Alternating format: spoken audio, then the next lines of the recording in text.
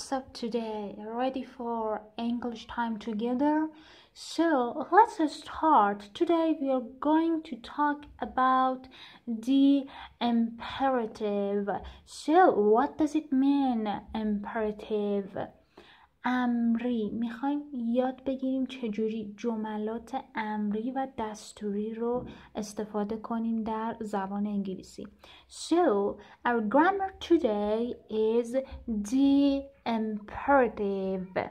So here we can divide imperative sentences to positive and negative. جملات امری و دستوری رو به جملات مثبت و منفی تقسیم بندیش میکنیم. So what is the structure? In positive and negative, both of them, we shouldn't tell or write subject in our sentences.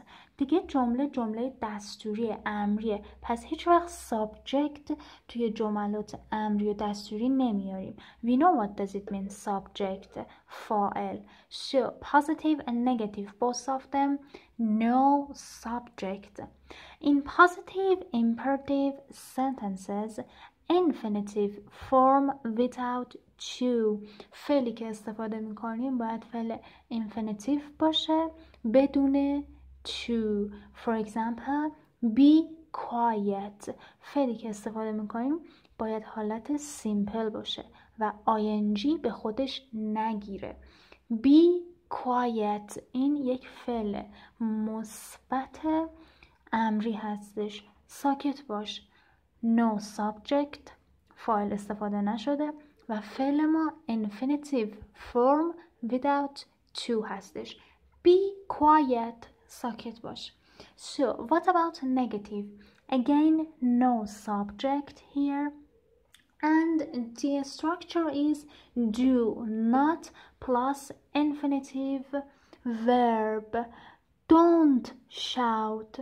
So the example for negative imperative sentences is don't shout or do not shout. Both of them are correct. داد نزن. Don't shout. No subject and the structure is like this.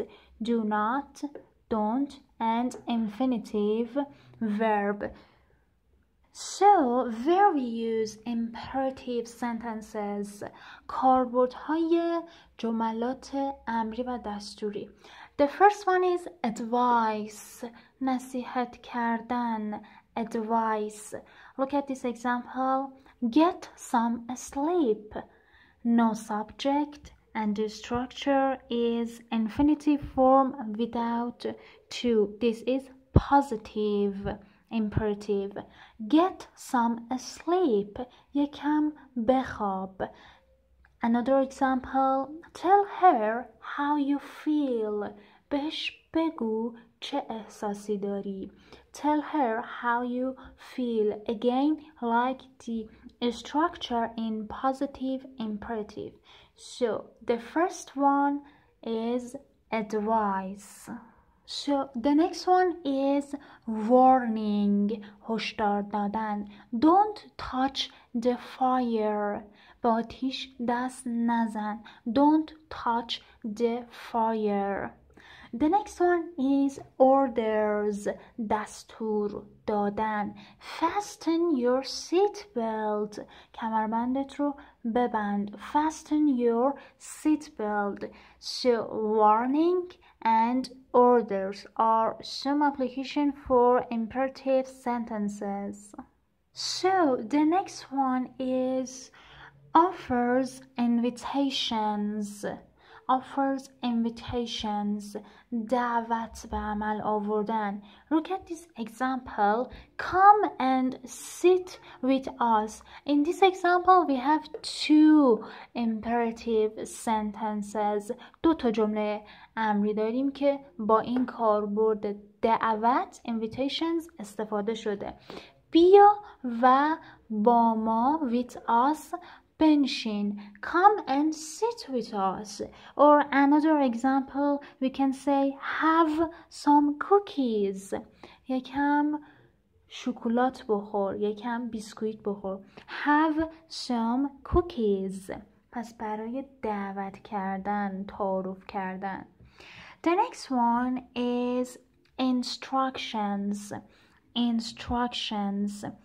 وقتی یه راهنمایی میخوایم بکنیم، دستورش رو میدیم. For example, press the green button. Press the green button. دکمه سبز رو فشار بده. Press the green button. Another example for instruction, we can say, open the package carefully. Again, I'm going to repeat for you. Open the package carefully. package رو با دقت carefully باز کن. Open the package carefully.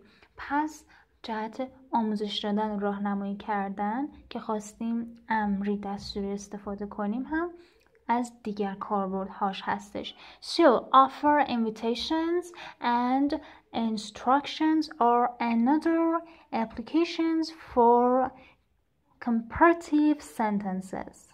So here I wrote for you some examples for imperative sentences. We are going to check that each of them is what kind of imperative sentences. For example, the first one, stop talking. Stop talking is imperative sentences. صحبت نکن، صحبت کردن رو متوقف کن. So, orders، داریم یک دستوری رو میدیم. Orders, stop talking. Have some cake. Have some cake.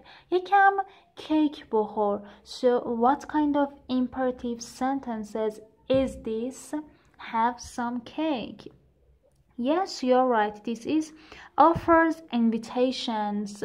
برای دعوت کردن. Have some cake. The next example, open the box carefully. جعبه رو با دقت باز کن. This is instructions. آموزش دادن یک چیزی. Open the box carefully. So, the last one is call me soon. Call me soon. زود بهم زنگ بزن. Positive imperative sentence. Again is kind of order. یک جوری همون دستور دادن هست. So this is all about imperative sentences. Have a nice day.